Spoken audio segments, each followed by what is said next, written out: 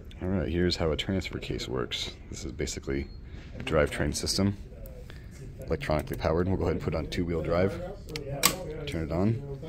So you can see this would be where the transmission is applying its power to the transfer case. And inside the transfer case right now with two-wheel drive, it's just applying power to the back end here. So this would be on a truck.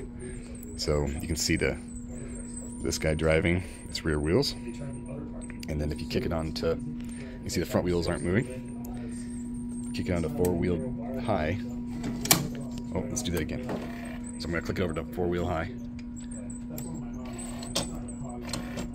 There you go. So you saw that disc move. This is what that does. It's now applying its power over to the front wheels as well as the rear wheels. So let's go ahead and do that again. There's two-wheel drive. Here's four-wheel. So you can see now that chain is moving. So now we're going to go ahead and turn to four low. And what that's going to do is change the gear ratio here. Here it goes, four low. There you go. So now you see it's moving slower. So what that does is it applies more torque to the front wheels. See they're moving slower? Just barely creeping. Just barely creeping. So now it's applying more torque to those wheels.